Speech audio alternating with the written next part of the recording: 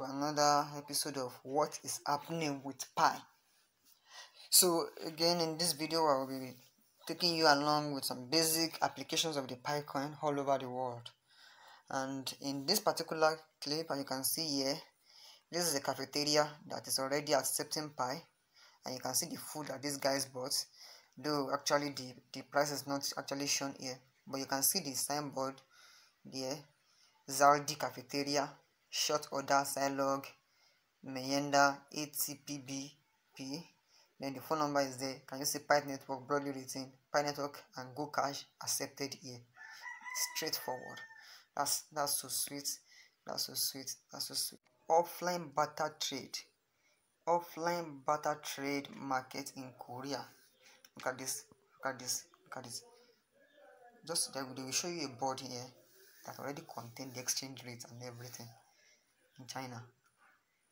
In Korea rather. In Korea. See. Look at the board. See, exchange rate already fixed.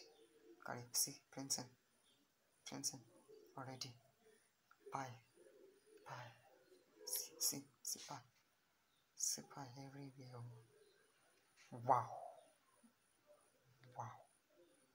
Wow. This is Pi Hotel in Malaysia. Ready to accept Pi. As you can see, Pi logo here. I'm very sure you can see it. Ready to accept Pi. Pi Hotel. This is their water. This hotel is in Malaysia. Can you see? Very, very broad here.